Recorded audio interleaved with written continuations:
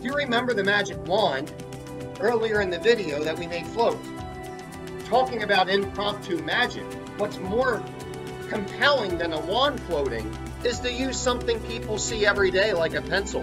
In fact, let me enlarge this for you.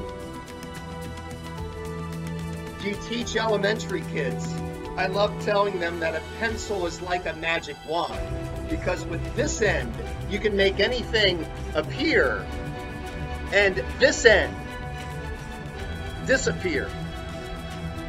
But when you do a floating pencil, there's an interesting advanced move that one could accomplish to make it look like you are not holding it in your hand. This advanced move is a basic principle of magic that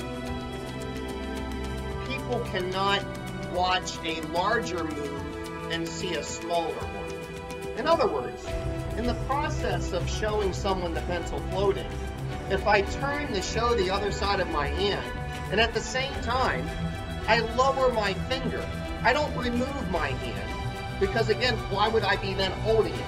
In fact, I use this as a static electricity, so there's a motivation for me to grab my hand and make it look like the pencil floats. And look, there's no tape or glue, but yet it's floating.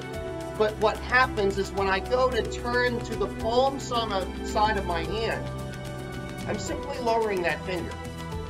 And it allows a little bit of an advanced technique and a little bit of advanced knowledge now with basic principles of illusion on stage, that when there's a bigger movement, most likely we miss the smaller ones.